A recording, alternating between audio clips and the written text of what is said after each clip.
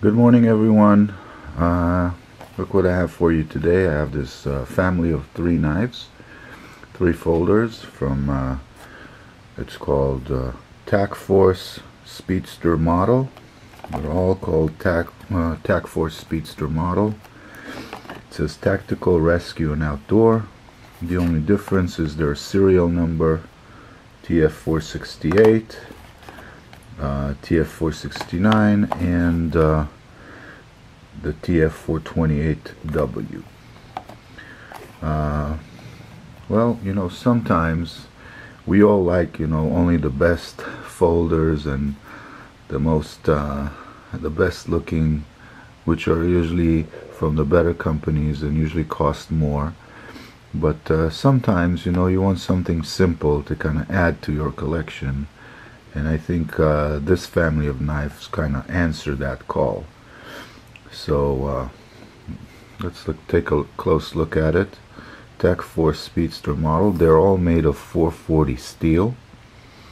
Okay, you can see USA design, manufactured in China.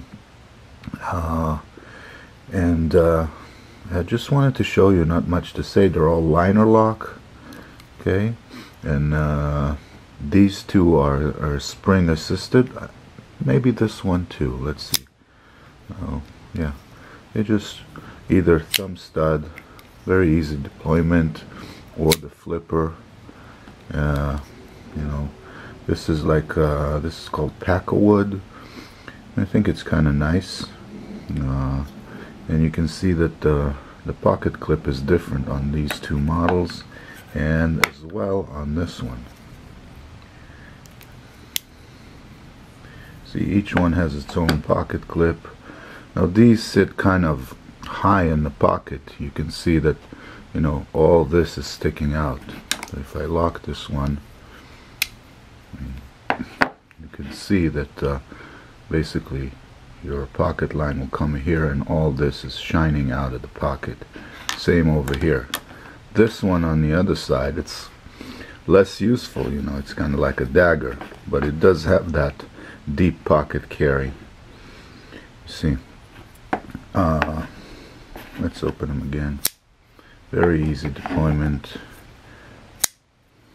Okay. They're all on the 4-inch blade, 3 1/4, 3 and a little bit more, and this one I think it's a 4-inch blade. This is kind of unique. I didn't choose the blackened out version. They have a blackened out version of this too. The way you kind of open it, if you try this kind of weird thumb stud, it's gonna be a little bit harder. It will open. It's just, you see, it kind of grabs. The way to open this blade is to put one finger on the flipper and one finger on the thumb stud and together. Oh, you see, I kept my other finger too close, my other hand. See? This is the way this deploys the fastest, and I want to show you one more thing. See, real nice and easy together. Yeah, this is more of a self-defense blade, one purpose only.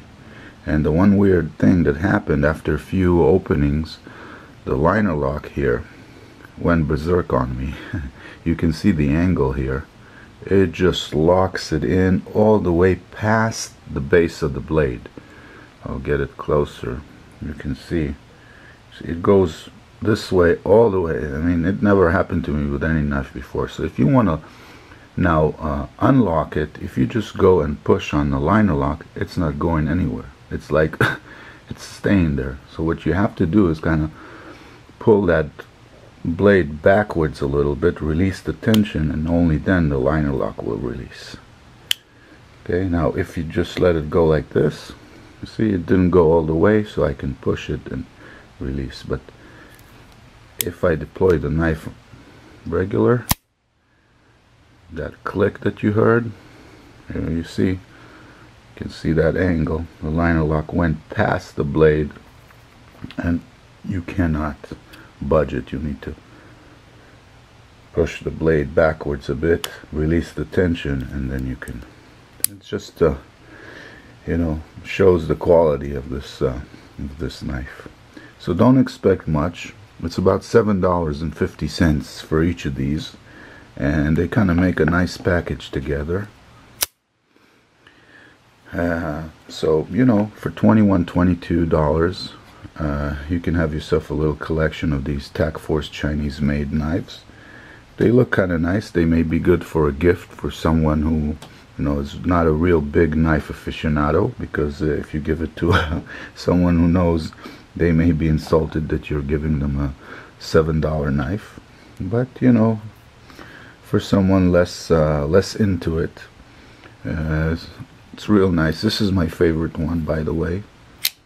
It's got this thumb ramp and a little bit of jimping, and it's got finger grooves here.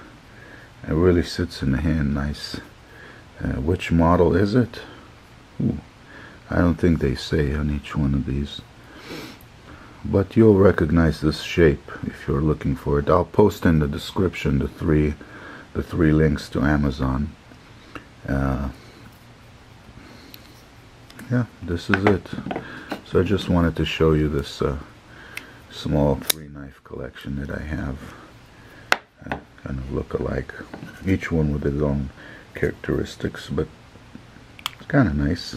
You know, if I do $4 Walmart knives, if I show those to you guys, I think there's some value in, you know, cheaper, very accessible blades with unique looks. So till next time, thanks for watching, thanks for subscribing, for sharing, for commenting. I really appreciate all that. See ya. Bye bye.